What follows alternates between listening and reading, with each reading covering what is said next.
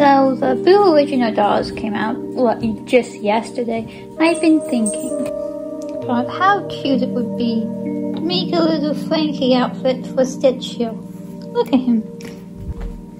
Okay, I'm next to Frankie. Look at that. No, don't fall. I have a pattern for the top.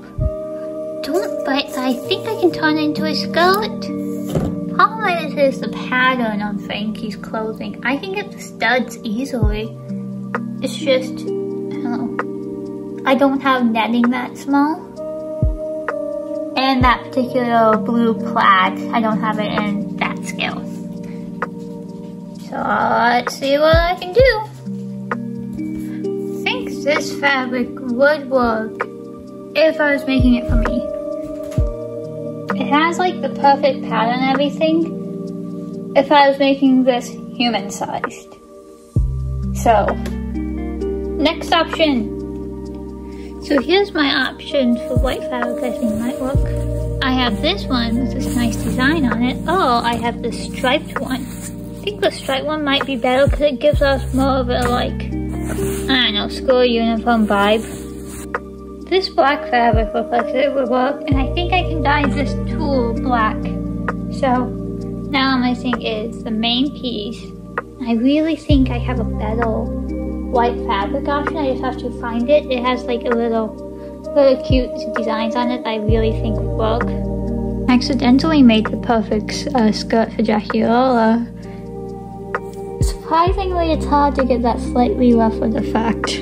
So here's the fabric after I dyed it. I really like that color. Here's it next to the dress. It's a bit more green than it's supposed to, but I kind of like it. I never really realized how much of Frankie's dress is like an old school dress vibe from like 50s until I like made it and didn't add the belt and the necktie. That's when it became really clear to me.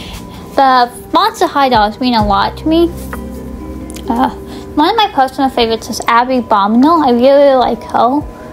Although, to be honest, I'm more of a Cupid fan. I really enjoy the concept of jumping universes, especially in media. So I love Cupid's story in Monster High and Never After High. I just wish that Monster High movie was made.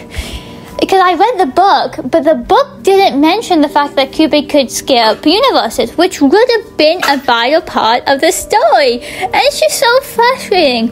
I'm really excited for the Monster High TV show to come out. It looks like it's going to be good, but I feel like it's going to be bad good, you know, in the way that most kid movies are. My personal favorite Monster High movie is Boo York, Boo York. I love the music in it. I really like the song Empires. Anyway, it's also occurred to me that I'm probably posting this video a month after it came out, like the dolls came out, which I think means I'm posting it in Pride Month, which is kind of funny, simply because of the amount of dolls in the Monster High universe that are supposed to be gay, but they couldn't get the approvals to make them canonically gay outside of Valentine, and that was in a collector's store that most people didn't have access to. So we did it together. That's like basically it. Now, I don't know if I want to like make all of my patterns available, but recently I've been making embroidery patterns that I've been posting on my Instagram for free to use. So if that interests you, go check it out. So one of the cool things about this tulle bit is the fact that it is slightly longer than the actual dress itself. Now here's some black fabric I painted and put dots on, and here's what it looks like done. Yeah, so I don't really like these photos so much, but you can kind of like see the Frankie in it. I just like these a lot better, probably because they're next to a embroidery machine, which really ties together the whole Frankie is stitched together theme, you know. Anyway, if you like this video of me rambling about Monster High, give it a like, comment, subscribe, you know, do all those things.